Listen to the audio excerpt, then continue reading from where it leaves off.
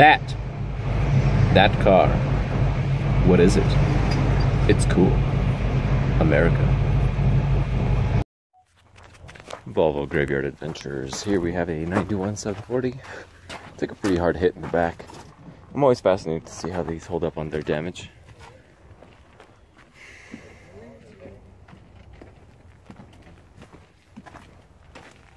Kept the passenger safe. I found these notes on this 240, they're hilarious because they fit the car really, really well. Still nothing to do. Just very bored. Waiting. ... 20 years later.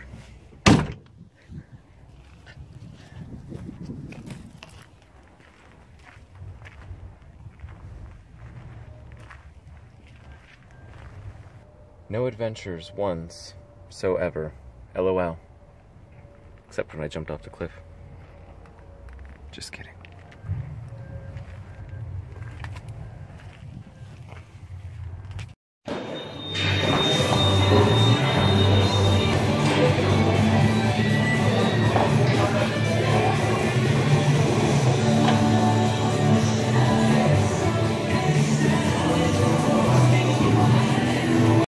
Dun dun dun dun! So if you've been watching my channel and been following closely in the comments, you'll know exactly what's in this bag. The hydras. One of them is cracked and bent, and the other one's just bent. So here I have fancy new wheels I got on Craigslist. A more uncommon wheel. The Gemini. Oh, that's lovely. So for just a little bit of time, while I can get my situation sorted out with either finding replacement hydras or not, I'm going to be running gems in the back, hydras in the front. This wheel is a 16 by 7. These are 16 by 6.5. Not much of a difference. Yeah, the tire would look a little straighter on this and a little bulgier on that, but really what's half an inch? Well, we're going to chop some springs. See this turbo? I got this turbo yesterday for $3.99. It was junkyard stuff. It's a 16T, came off of a T5 with a blown head gasket, and it was a gross looking T5. However, it had some nice goodies on it, like a IPD turbo control valve right there. Ooh. Couple of other things I needed. I got the injectors too. I bought those. And back to the spring situation. We are going to lob off 2 coils in the front, 1.5 on the rear. That seems to be a really good ride height for these cars. Now I do have the front jacked up, so it's not really an accurate portrayal, but it typically does have this much clearance in the back. First I'm going to just do the fronts, and then I'm going to install these wheels in the back, make sure there isn't any rubbing or clearance issues when it's compressed. We're going to cut the springs on the bump stops. You'll notice on your bump stop, this little guy, the bellows, not my name, but sometimes. They attach to the bottom here, and this bolts in on the top, if I remember correctly, so when you're cutting these, you basically will have to get rid of this. Well, you might have already guessed it. I'm going to fit these guys over. I might have to cut one and do it in half. But it's going to fit somewhere maybe right there or so.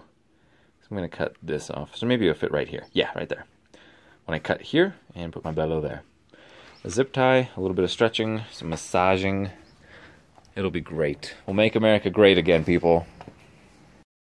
That's just a joke. No one person can do that. Alright. I'm so excited. Yeah, and my shock's coming today. I've been waiting a whole week for this. It looks really goofy, but I thought I'd at least try it. The only caps that fit on these Gemini, since they have a thread-in kind of style cap, are the, I think they're called Coronas. I'm not positive. Multi-spoke GL wheels from that, 80s. 240 cars, and they might have come on something else. So I might just run them without caps, because that's a joke. And the other Volvo caps from the newer cars, like this here, a little too wide. Okay, my shocks are here. Monroe Sensa-Track, now with safety tech system. And from the look of the box, these shocks came out in like the mid 2000s, so this box is probably 10 years old. No dates on it. Comes with a new nut. I don't know what you would call that, but it goes to the strut tube. Lock it. And the Sensa-Track. Very cool. Now, it's a gas pressurized unit. Alright, because all those hydraulic shocks are old news. So it is compressed currently, so I'm going to twist that. And it will uncompress. And there's a nice little diagram of the valving inside. How it all works. Let's go through it real quick. There's a reason this was like $10 cheaper than everyone else. Okay, how does it work? Normal driving. The piston is in the comfort zone. Fluid flows freely. Fluid flows free. That's hard to get through. Fluid flows freely. Okay. The result is a smooth and comfortable ride. Great. Number 2, demanding driving. The piston is in the control zone. Fluid is directed through the piston. Ooh. Result, added control. I mean, for stupid people, sure, but come on. You can explain it a little bit better than that. Anywho, let's put these bad boys in. Let's cut some coils, drop it, put my wheels on. I just cleaned them. They're so beautiful. Yeah, clean wheels. I love it. Here we got our spring. And I'm going to clarify something that I found online. A lot of people say, cut 2 coils, but I'm like, hey, does that count? That bottom coil? You know, the flat one? Yes. Okay, so in short, there's the top. I leave that little piece on there so I know where the top is. And you just start right here instead of starting at somewhere else, like there. I was kind of confused about that. No one really specified, but looking at pictures where they say, I cut 2 coils off, and then they show the cut piece, I can deduce 1, 2, sort of like that. Essentially, 1 coil, 2. My cut is going to be right here. Great.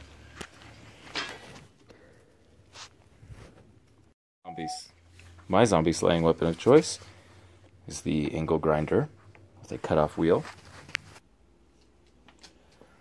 Alright, don't forget, safety first. You got your earplugs, you got your safety glasses. Keep a fire extinguisher handy. Let's see here. Alright. 1 coil, 2 coils. Let's hit it.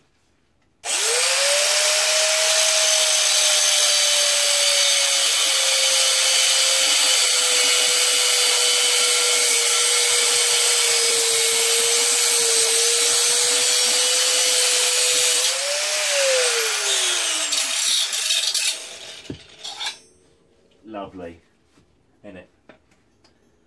1 and a 2. It looks like it's just shy of 2 coils actually, but when you line them up, it's pretty good.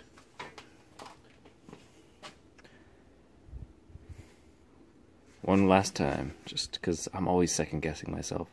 And a 1 a coil, and a 2 a coil.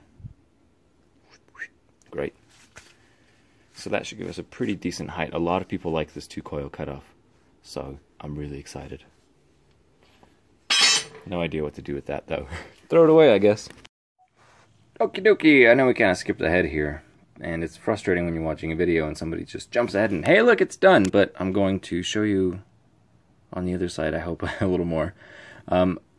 Every 30 minutes I've set a timer because I'm putting coats of Plastidip on the lip. It's going to go back on the front there. So from this angle, the fender looks much better.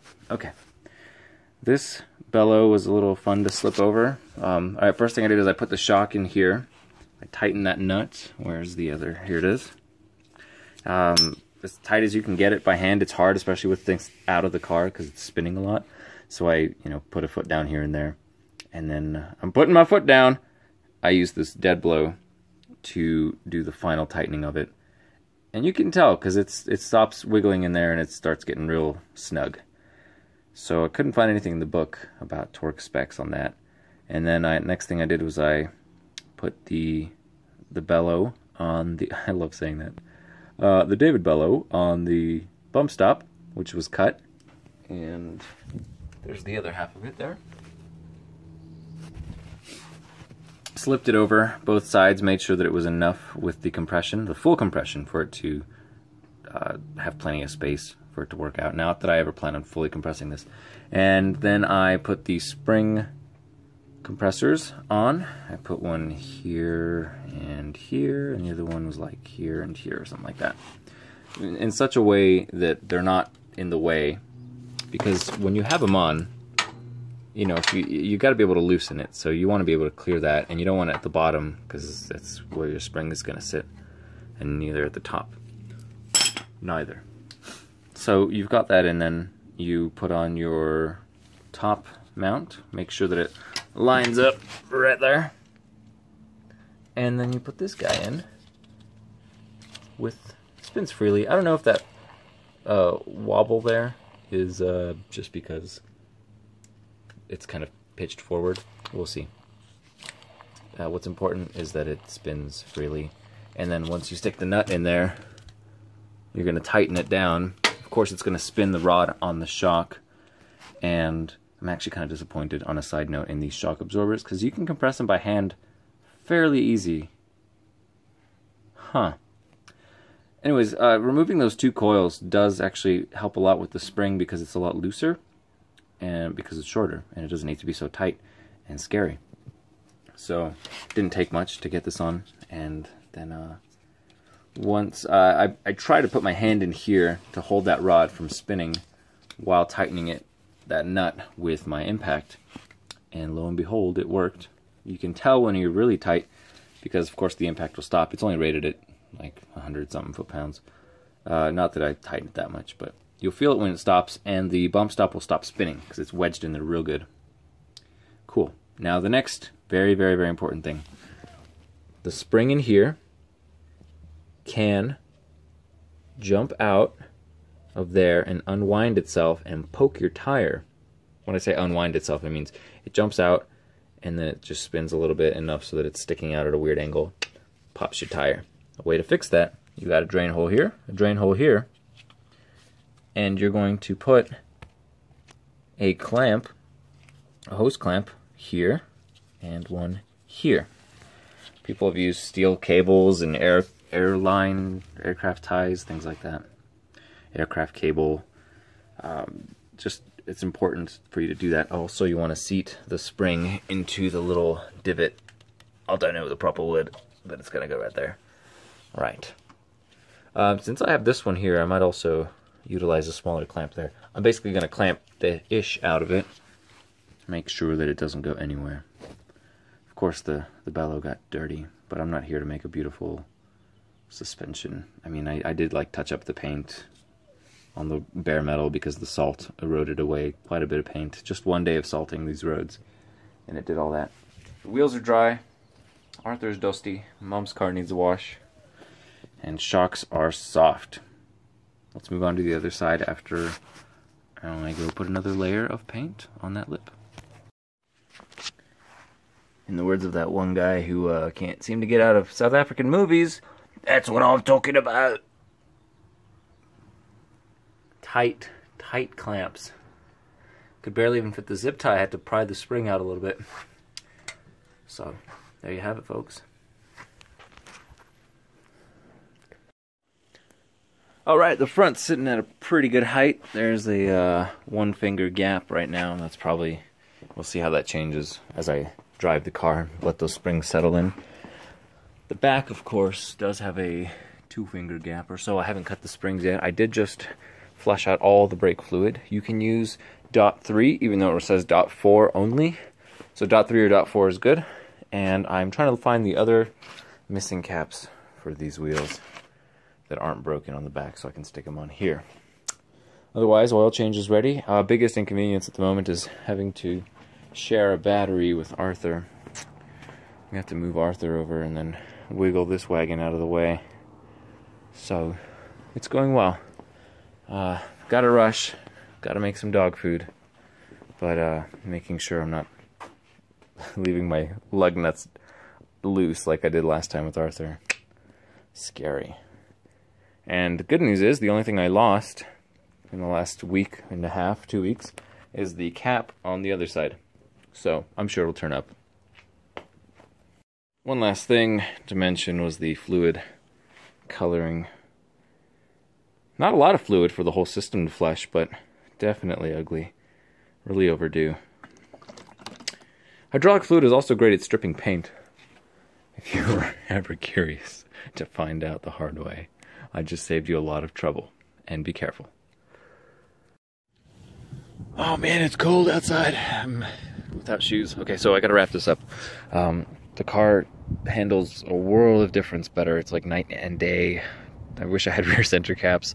I still need to get that panel on there. I need to cut the rear springs. I need to fix the sensor for the temperature gauge, you know, bypass that whole compensator unit. I also need to get another speedometer gear. But in terms of responsiveness and drivability, it's incredible.